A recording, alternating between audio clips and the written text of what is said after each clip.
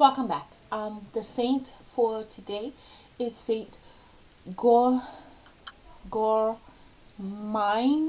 cousin and virgin. And today is June 15th. Here we go. From her birth in 1579 until her death in 1601, the short life of this remarkable servant of God was filled with sickness and suffering. Her right hand was withered and paralyzed at birth, and she later suffered from scrofula.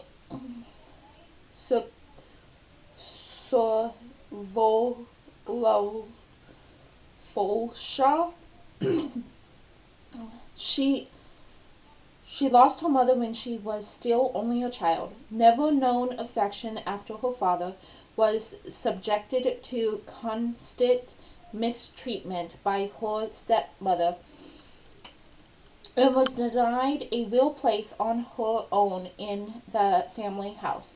She was related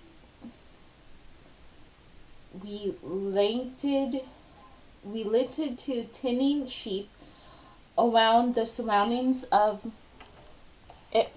areas of Toulouse, France, and particularly forbidden to come into contact with her stepbrothers and stepsister.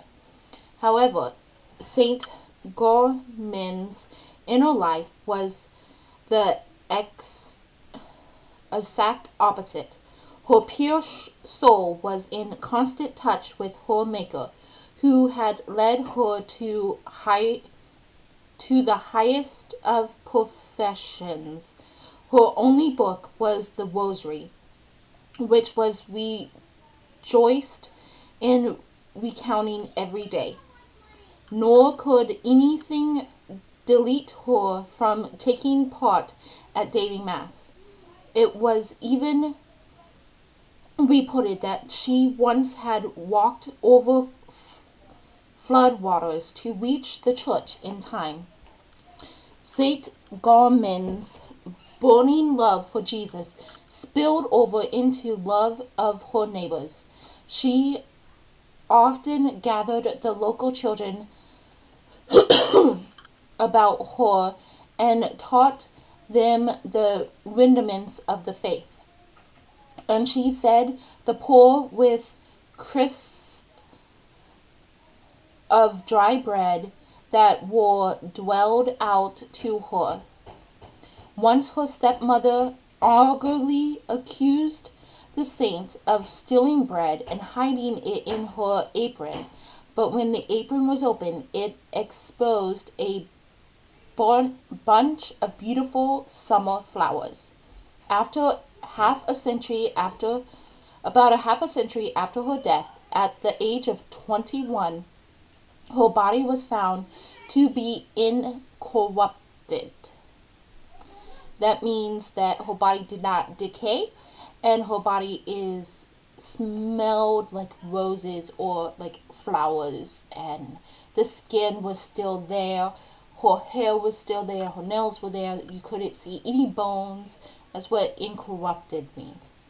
And when exposed for a year, it became the object of veneration and the source of miracles. She was canonized in 1867 by Pope Pius IX. In the name of the Father, the Son, and the Holy Spirit. Lord God, you showed heavenly gifts on Saint Germaine's the Virgin. Help us to imitate her virtues during our earthly life and enjoy in eternity happiness with her in heaven. Amen. In the name of the Father, the Son, and the Holy Spirit. Thank you.